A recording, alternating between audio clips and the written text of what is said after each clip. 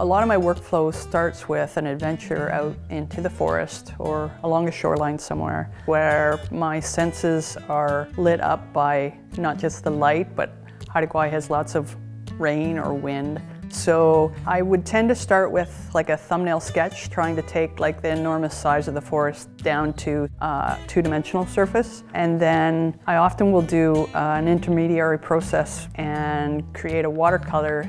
The watercolor is where the sort of the energy from the moment in nature, it comes to life.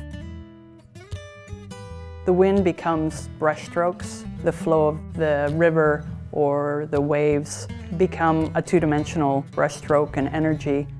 And I tend to paint larger, partly because I feel like that energy of the time out in the forest, I have a much easier time recreating it if it comes from my entire body. It allows me to stand back and really do this sort of dance with the surface, back and forth, moving in and out, as if I were standing in the forest, moving around, taking in a bigger area than just the two-dimensional surface that I arrive at.